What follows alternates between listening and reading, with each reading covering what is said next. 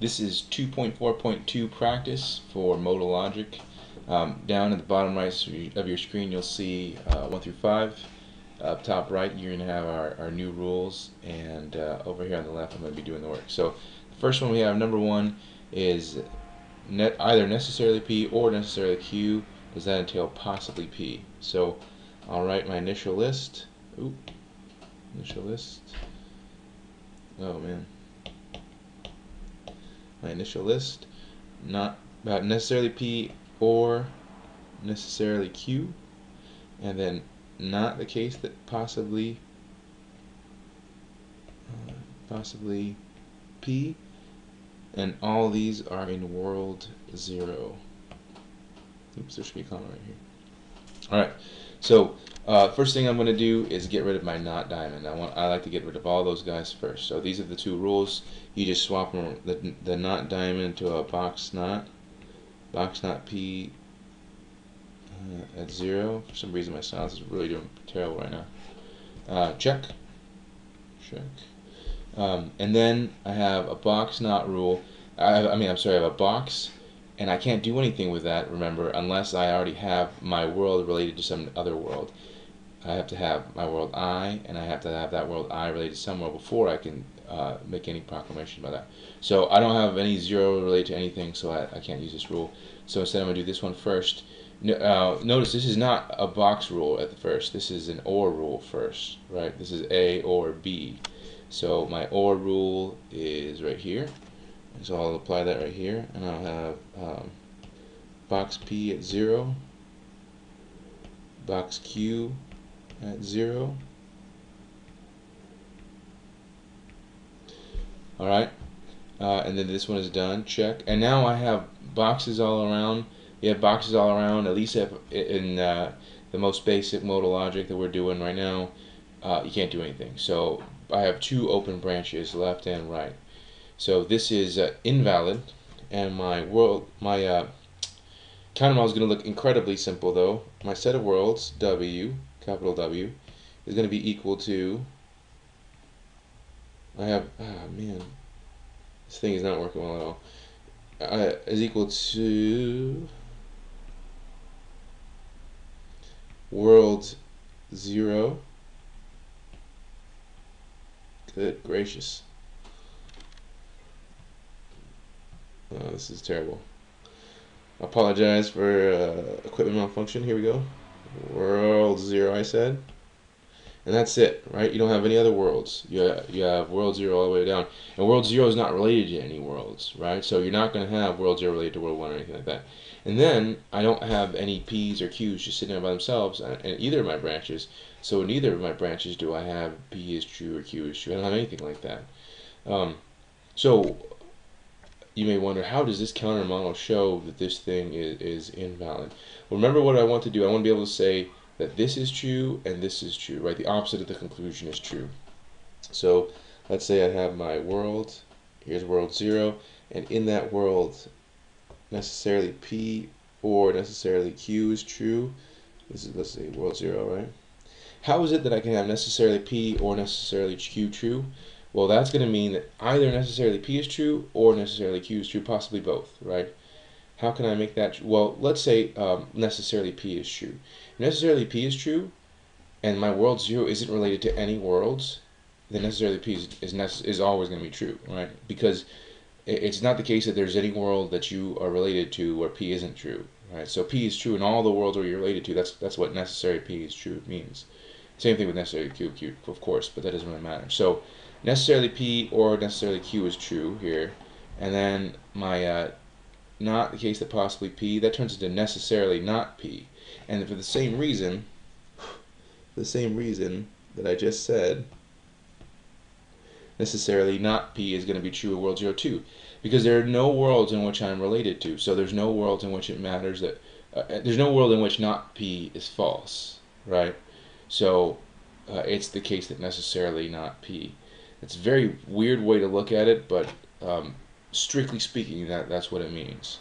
So then, are the P's true in 0 or Q's true in 0 or not P true? It doesn't matter, right? As long as world 0 is not related to any other world, then necessarily not P is true in that world. Whether or not P is true in 0 or P is true in 0, it doesn't really matter. So that's how that first counter model shows that number 1 is invalid. Number 2 looks like so. P, if P then Q, I'm sorry, these are world zeros. And then I want to say not the case that necessarily Q at world 0. Alright, I already know that this is going to be invalid, and the reason I know that is because when I'm looking at this, and these don't have any necessarily, and they don't have any boxes or diamonds in front of them, I know that means that these are going to have to be stuck in world 0. And I know this is going to, since it's a knot box, it's going to turn into a diamond knot.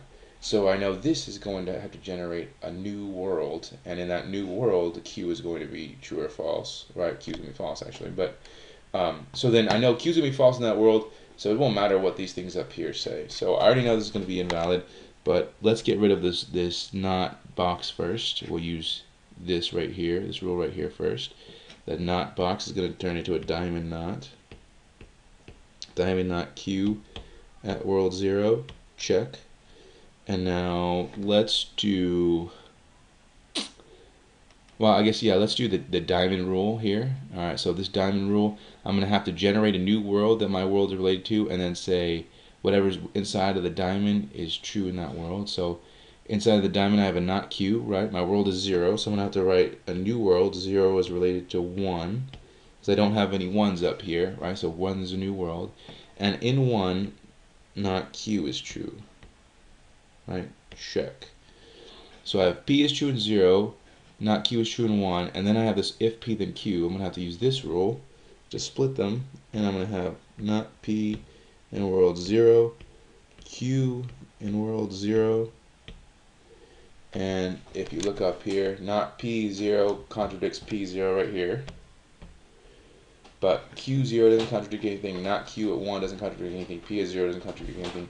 So this is invalid again. 3 invalids. Wow. I don't know why that happened. So let's do our counter model. Let me counter model in a different color because I can. And I'll say my set of worlds includes 2 worlds, right? World 0 and world 1. And notice if over here, if the closed branch over here, like where they're not, where these two things don't have anything in common, if it said like 0 related to 2 over here, I would not put world 2 in my counter model over here because that's part of a branch that's closed. Only if it's in the part that they shared, where this branch, you know, only if it's this part of this whole branch over here would I count that. So world 0 and world 1, and then my relations, the only relations I have is world 0 is related to world 1, and then I have the truth value. I'll start down here. Like I said in class, I like to do alphabetical order and 0, 1, 2, like, you know, numerical and then alphabetical order. I'm just going to go with the first things I see, so it makes it a little bit, hopefully it makes it easier for you. The truth value of Q in world 0. So the truth value in world 0 of Q is 1. Now I have a not Q in world 1, so the truth value in world 1 of Q is 0. And then if I look up further at world 0, I have P is true. So I'm going to say the truth value in world 0 of P equals 1. Again, that's because of this right up here.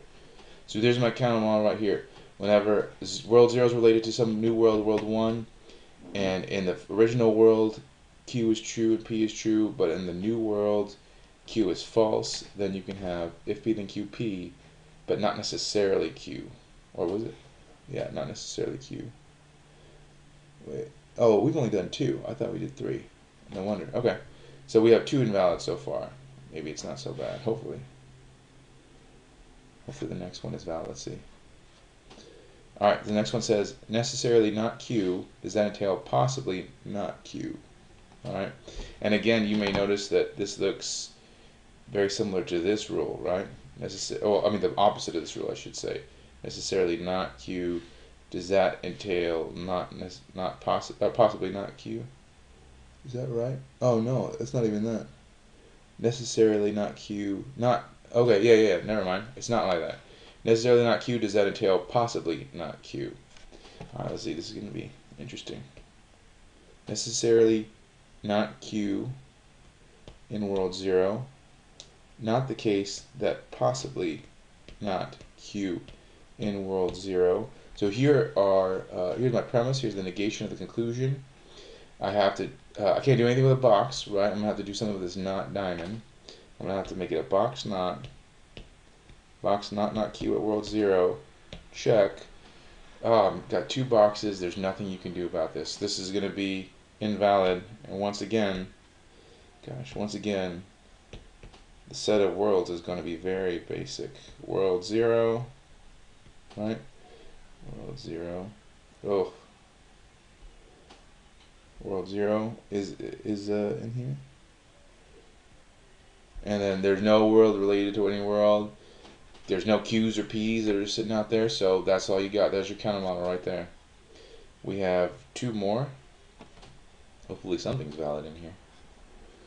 Alright, the next one says necessarily P or necessarily Q at world 0. And then does that entail necessarily P and Q and world 0? So let's say not necessarily P and Q in world 0. If you hear Guns N' Roses in the background, this is San Clemente, so we like Stapati. It's not me. Alright, so I have a not box and I have an OR rule right here, right? This is A or B, not necessarily P or necessarily Q. It's necessarily P or necessarily Q. So this is an OR rule, and this is a not box. I'm going to do the not box first and turn it into a diamond knot. Alright, so diamond, not the case that P and Q at world 0, and there's a check right there. So checking out a V. Alright, so now I have a diamond. I want to do the diamond rule next because I know it goes straight down. So I'm going to say 0 is related to 1, and not the case that both P and Q in world 1, right? And you can kind of, there we go. Let's just go ahead and keep moving. So not and is a rule that splits out, and the or rule is a rule that splits out. So it doesn't really matter what I do here. I'm just going to go with the not and first. So not P at world 1, or not Q at world 1. Check. Oh, and I should have checked this one. Right. So now I have an OR. This is going to be ugly. I have a box OR rule, so that's going to look like this. Box P in world 0, box Q in world 0, and the same thing over here, right? You have to do it on both sides. Box P at world 0, box Q at world 0. It's a 0 right here. 0 right over here. Alright, that's what we got so far. And I have my zeros related to 1, and down here I have box zeros. Alright, so even though it's not box P at 0 and then 0 related to 1, like all nice and neat like that, even though the 0 related to 1 is up here, since it's on the same branch, I'm good here. Right, so this worlds I've set up here, your world 0 is related to your world 1 in this whole branch. So I do have a box and a 0 related to 1. So let's do the first one. What would turn into P in world 1, right? And we're not going to check these boxes, remember? We're not checking these boxes, remember, because I know it's not going to happen, but just in case, like later on, I got a 0 related to 2, I would have to make it P in world 2, because this box P means box P at 0 means every single world that 0 is related to, P is true in that world. So if it's 0 related to 1, 0 related to 2, P is true in 1, and P is true in 2. And I happen to know that that's not going to happen, but anyway, but you know, you want to do it the same way over and over again, so you become meticulous at applying your rules. So box Q at 0, that's going to turn to Q at 1. Again, box P at 0 is going to turn into P at 1. And box Q at 0 is going to turn into Q at 1. Alright, looking up this chain, P at 1 and not P1 contradict X. Looking up this chain, Q and 1, let's see here. Dang it. Alright. Q does not contradict anything here. Not P does not contradict anything.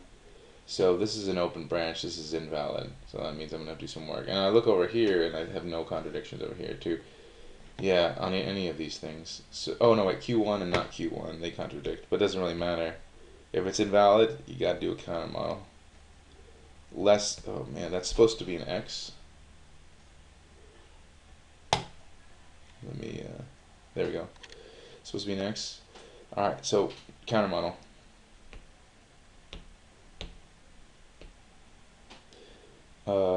First we have two worlds, right? We have world 0 and world 1. If you look, if you look up here, there's just zeros and 1. So, oh my gosh, now the baby's crying. This is crazy. So, the sets of world include world 0 and world 1.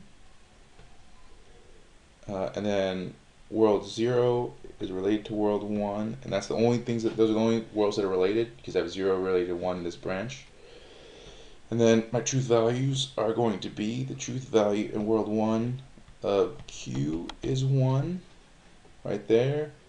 P in world 1 is going to be 0.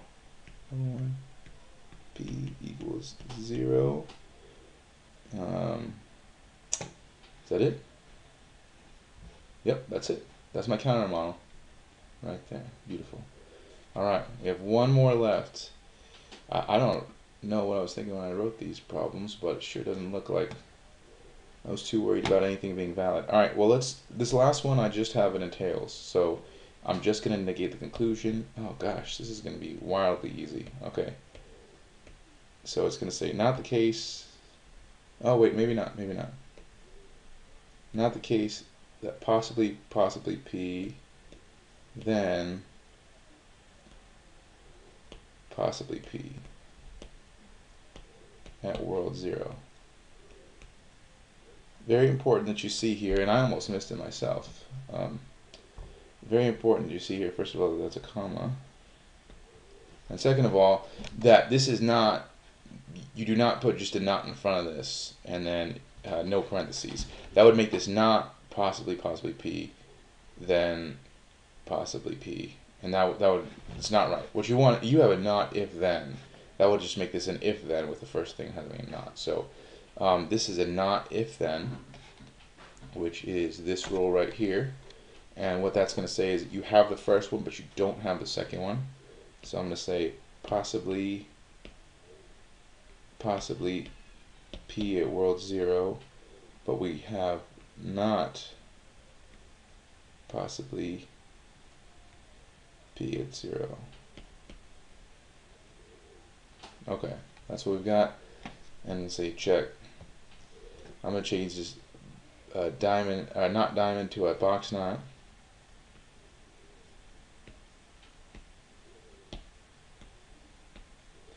Check. I can I have the diamonds over here. So I'm going to have to go with the diamond. I can't go with the box. So my rule over here for the diamond is generate a new world and say whatever's in that diamond is true in that world. So now notice whatever is in that diamond is diamond P, right? So I'm going to have to say diamond P is true in this new world. So my new world is world 1, 0 is related to 1. And I'm going to say diamond P in world 1. Check. Alright. Now all I have is a box and a diamond, so again I'm going to have to do a diamond rule, right?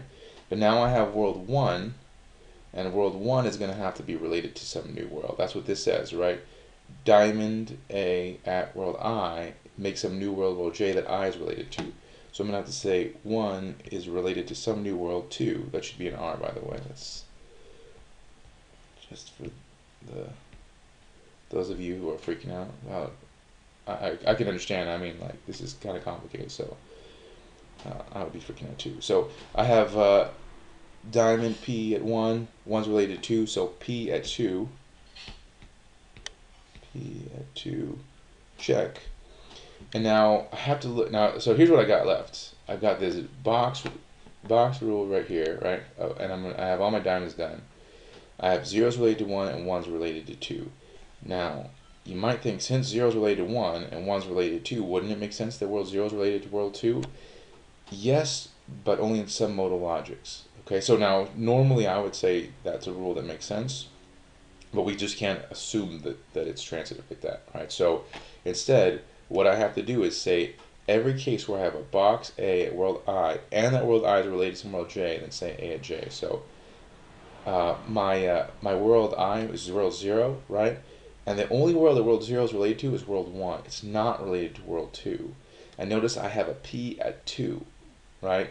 So if these worlds were related, if 0 was related to 2, this would be not P at world 2, and I'd have a contradiction, and this would be valid.